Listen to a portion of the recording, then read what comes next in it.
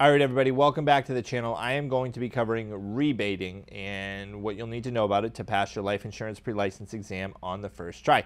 So rebating is essentially like if you rebate a premium for a client and it's not available to everybody. So the definition is like you can't give any discounts on premiums or rebates to premiums when it's something that's not specified in the actual policy itself.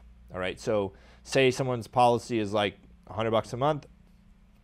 You can't say, look, I know it's $100 a month, but I'm going to cover the difference. I'm going to cover 50 of it for you. So for the first year. So you can't say like, okay, well, yeah, so it's $100 a month. You pay 50 a month. I'll cover the other 50 a month for the first year of the policy. You can't do that. That's rebating. It's illegal to do anything like that.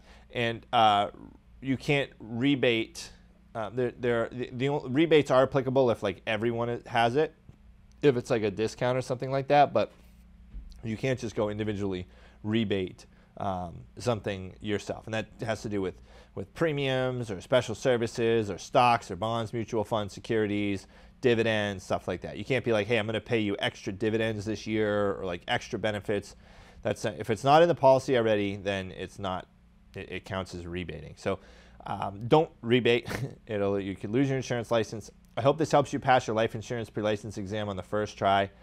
Subscribe to the channel, turn on post notifications. Check this next video coming up. It's going to help you learn about, click up here somewhere. It's going to help you learn about all the different types of life insurance you'll need to know about to pass your life insurance pre-license exam on the first try.